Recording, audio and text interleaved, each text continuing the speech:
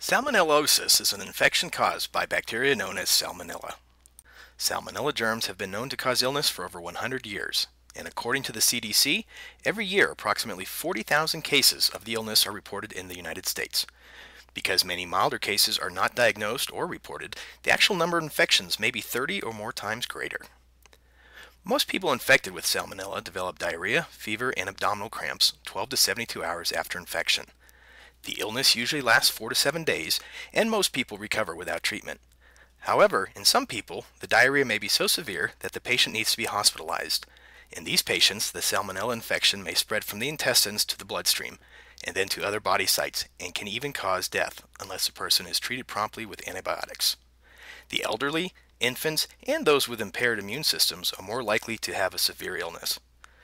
Because foods of animal origin may be contaminated with Salmonella, people should not eat raw or undercooked eggs, poultry, or meat. Raw eggs may be unrecognized in some foods, such as Caesar salads and other homemade salad dressings, tiramisu, homemade ice cream, homemade mayonnaise, cookie dough, and frostings. Poultry and meat, including hamburgers, should be well cooked, not pink in the middle. People should not consume raw or unpasteurized milk or other dairy products, and produce should always be thoroughly washed. Cross-contamination of foods should be avoided. Uncooked meats should be kept separate from produce, cooked foods, and ready-to-eat foods.